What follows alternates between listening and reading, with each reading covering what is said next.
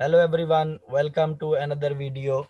Today we are going to talk about amortization of debt issue cost by using effective interest method.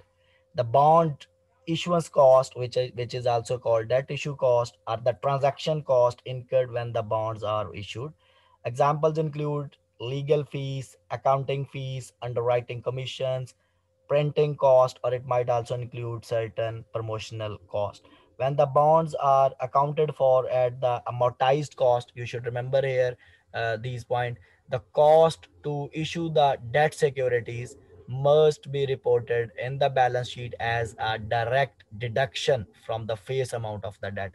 So don't forget, we will not record these issuance cost as an asset. We will record as a deduction from the face amount of the debt in the balance sheet. Okay, and I will show you. And second point, the debt issuance cost should be amortized over the terms of the bond by using effective interest method, or you can also use the straight line amortization method if the results are not materially different. So how it will work, let's have a look with the help of example. So here we have here, assume that K Corporation issued a 10% 1 million bonds due in 5 years. Okay, so this 10% is the stated rate. This 1 million is the face value of the bond, and this 5 year is the maturity period. The yield or the market rate is 12%, and the bonds sold for $926,399. Now, actually, this is the issue price or the cash proceed. The point is here the face value is 1 million, but you issued at 926,399. So the difference of these two is called the discount. Okay, the discount on issuance of bonds. The bond issuance cost of 20,000 were incurred. So this is the issuance cost. So then what we will do, the effective interest rate on this bond is 12.58%. And we will use this rate, this effective rate to amortize the debt issuance cost or to amortize the discount here, because we have here discount. Now here we are assuming interest is paid semi-annually. Okay, so what we need to do here, first of all, we need to adjust the rate because interest rates are quoted in annual terms. So, and here we are paying interest semi-annually. So that is why we need to adjust rate, which we will use in the calculation. So first we need to adjust effective rate. Effective rate was 12.58%. So you will divide it by two times mean to say, because interest is paid twice in a year. Okay, so you will divide, so you will get the interest for 6 months, which is 6.29%. Okay, then you need to adjust stated rate also, which is 10%. Okay, divided by number of times interest is paid, that is 2 times. So if you will divide, you will get a 5% semi-annual interest. So but the point is, at the date of issuance, what entry you will pass, because first we need to record initially, and then we will amortize the discount or that issue cost. So we will make the debit cash. Debit cash, how you will get this value, you have a face value of 1 million minus discount, because discount is the difference of issuance price and the face value, because your face value is more. Okay, so that is why this is the amount of discount. And you will also subtract here 20,000 issuance cost, that issuance cost. So this is what the finally the company will receive a cash. Okay, and then credit will go to bonds payable with always with the face value. And now you can see here there is a debit with the 906,399, and credit is with the 1 million. So there is a difference is 93,601. Actually, this is the discount and issuance cost. If you will take the value of discount plus issuance cost, okay, this is plus actually,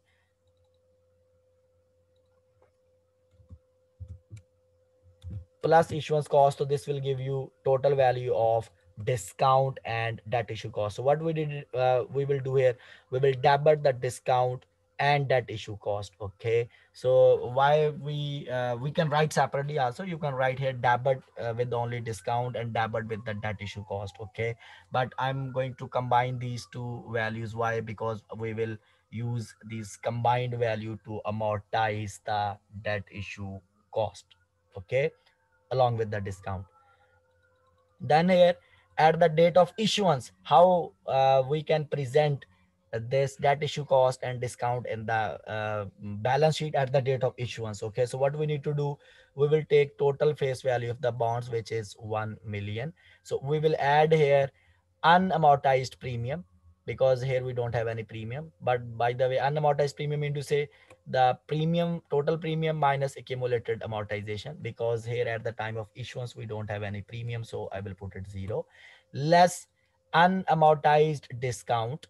Okay, like here you need a total amount of discount minus accumulated amortization, because it is at the start of year or at the time of issuance of the bonds. So you will, if you have a total discount, you can put it here. So we have total discount 73,601, and we will amortize by the end of the period. Okay, or as we will pay the interest. So here we don't have any accumulated amortization at the time of issuance, so just simply we will put the total value of discount. Then you will subtract your less unamortized debt issue cost, which we will calculate this way: issue cost minus accumulated amortization, because here at the start we don't have any amortization, accumulated amortization. So that is why I will just write direct issue cost, which is 20,000. So if I will take total face value minus unamortized discount minus unamortized debt issue cost, this is how you will get carrying amount of the bonds, which is equal to cash proceed at the date of issuance. Okay, now we are going to use now effective interest method. Okay, how we will amortize by using effective interest method. So here we go. So because interest is paid, semi annually, so it means there is a maturity period of 5 years, but we will amortize over the 10 periods, because interest is paid twice a year. So once you want to prepare the amortization schedule by using effective interest method, so first we will make first column should be with the date. So we will put here 10 periods. We have end of June 30, okay, year 1. Then we have a December 31st, year 1. Then we have a June 30, year 2, December 30, year 2. Same way, June 30, year 3, December 31, year 3. Okay, and then you have a June 30, year 4, December 31, year 4, June 30, year 5, and December 31st, year 5. Okay, so you will put the dates here. Then you will write the next column, which is beginning of period net carrying amount. And beginning of period net carrying amount you have calculated here just, okay, which is 906,399, which is equal to cash proceed also. So we will write this value here. We will start how, I will tell you how to do it. The next column we have where we will multiply this carrying value with the semi-annual amortization interest. Which interest? Effective interest. Okay, effective, and effective interest is 6.29%. You can just go back and check. Okay, then if you will multiply carrying value with the effective interest rate, you will get interest expense, which you will write in the income statement. Okay, then you will put the next column for interest payments. Interest payments, actually interest payment we will make as per the stated rate, and the adjusted stated rate was 5%. Okay, if you want to look at the calculation, I will show you, don't you worry. Then the difference of this interest expense and the interest payment is called amortization of discount and debt issue cost. Okay, and then you have here ending carrying value. Ending carrying value, how you will calculate? You need a beginning carrying value. Okay, plus plus amortization of discount and that issue cost, so you will get the ending carrying value. So let's have a look from here. So on June 30, year 1, so we have a beginning carrying value, okay, which is 906,399, which is equal to the cash proceed. So you will multiply with the effective rate. Effective rate is 6.29%. This is how you will get the interest expense of $57,012. But actually you are paying interest 50,000. How? Because here we have a face value 1 million. Okay, then you will multiply this with the adjusted stated rate. Adjusted stated rate is 5%. Okay, so if you will multiply, this is how you will get a fixed interest payment after every 6 months of 50,000. So this is how we will get it. Okay, then the difference of interest expense and cash payments is called amortization of discount and bond issuance cost. Okay, because here the bond issuance cost and discount is adjusted in the beginning carrying value. So that is why it will be the amortization for both, okay, which is $7,012. Now what we will do, we have a beginning carrying value 906,399, okay, plus amortization of discount and bond issuance cost. This is how you will get ending carrying value 913,411. This ending carrying value will be the beginning for next period, okay, again times interest rate. You will get effective interest expense. Actual interest payments are 50,000 because you are paying as per stated rate. The difference of these two values, I mean to say interest expense and interest payments, is called your amortization of discount and debt issue cost. If you will take again beginning carrying value, which is 913,411, plus amortization of discount and debt issue cost, it's equal to ending carrying value. Again, this ending carrying value will be the beginning carrying value of next period. I'm using word period, not years, okay, because interest is paid after every 6 months. Again times 6.29%, which is effective rate. You will get interest expense. Actual interest payments are 50,000. Difference of interest expense and interest payments is your amortization of discount and debt issue cost, okay. Again beginning carrying value, which is 92865, plus amortization, which is 7922. This is how you will get ending carrying value, and you will continue this process over the 10 periods, and you will see at the end of the 10 period your carrying value will be equal to the face value, because as we will amortize the debt issue cost or the discount, so this will increase your carrying value over the periods, and at the end of the period it will be equal to the face value, and this value you will use it to repay to the bonds holder, okay. Now here the question is that what entries you will pass in the books of borrower, okay. So the entry is, because your interest is paid, don't forget, after every 6 months, so it means in the first year, on the June 30 year one and on December 31st year one, so you have to pass two entries, okay. And then I will show you how to present your bonds in the balance sheet and in the income statement, okay. So here we go. So this is the entry. What you will do here, you will make it here a debit, a bonds interest expense. I hope you can see the cursor, with always with the interest expense amount, okay. And this entry we are passing on June 30th year one. We have a bonds interest expense of $57,012. Let's confirm from the table. If you look at the table, yes, it is, the first is $57,012, okay. So then what you will do here, uh,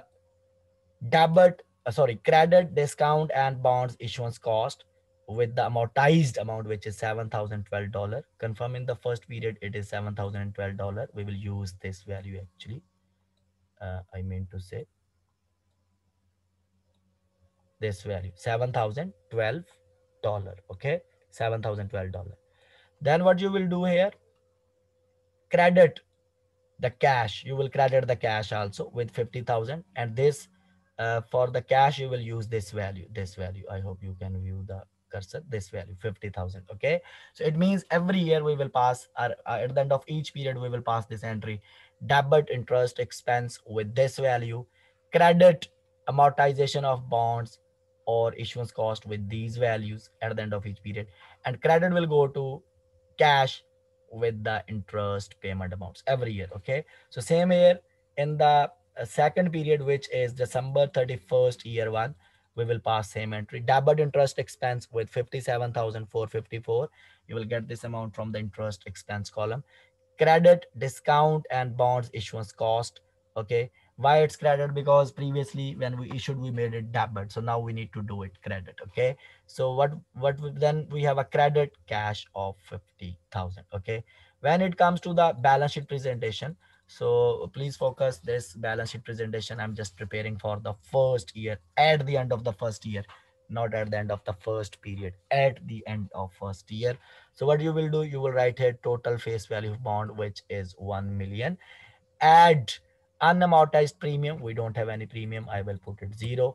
Less unamortized debt issue cost and discount, because here I'm going to plug these two values together. So we have a total discount and debt issue cost of 93,601. You can confirm from the first entry which you passed at the start. Okay, minus accumulated amortization, because in the first year you have amortized two times and there are two amounts of amortization. Let me show you. Here we have the first amount is $7,012. Second amount is $7,454. So if you will take these two value in the first year, this will give you accumulated amortization. Okay, so if you will take total value minus accumulated amortization, okay, you will get unamortized amount for debt issue cost and discount. So face value less unamortized debt issue cost and discount, you will get carrying value in the balance sheet at the end of the first year.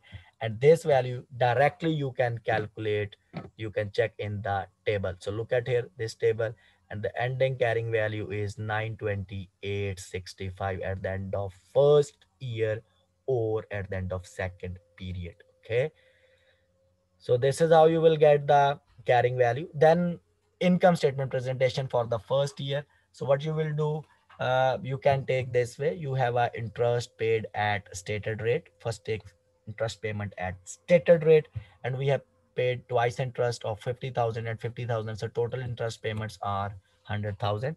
Then less amortization of premium. You don't have any premium. Add amortization of discount and debt issue cost. In the first year you have amortized two times. Okay, and the first, like June 30, the amortization amount is $7,012, and December 31st year one amortization amount is 7,454.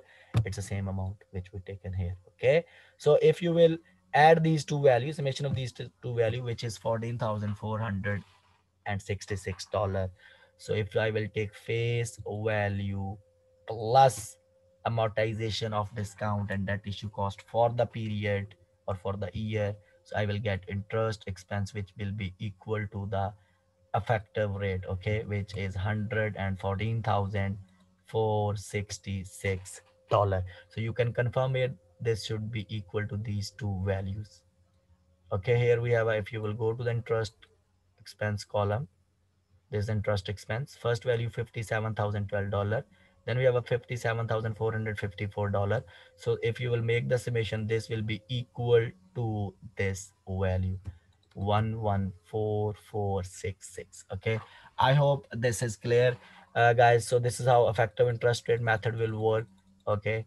And you can do for the remaining period also. See you in the next video with the new concept. Thank you so much. See you in the next video. Bye bye.